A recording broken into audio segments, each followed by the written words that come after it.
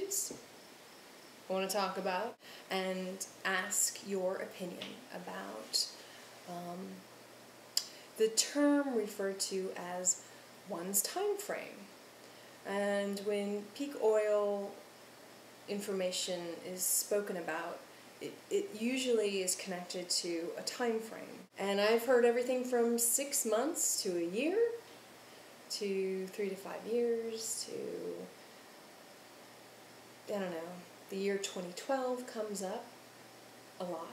And then like 16, 17 years from now, 2025, I hear a lot of different ideas about the time frame for peak oil, when it truly starts to affect our way of life in very visible ways.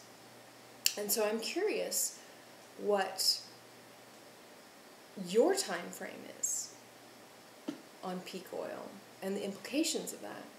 So send me a reply, an email, a video response of what your time frame is and why.